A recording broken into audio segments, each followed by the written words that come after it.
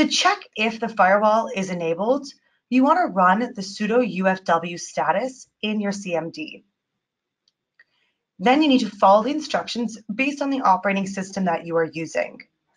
So for example, if you're using Windows, you go to the control panel, click Network, and then click Internet Connections. And here you're going to find and open the Windows Firewall.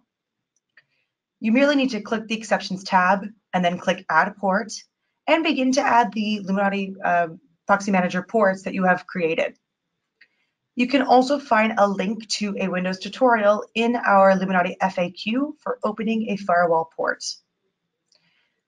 Make sure to follow your specific router instructions for enabling internet access and open the relevant ports for the Proxy Manager. A tutorial link is available within the Luminati FAQ as well.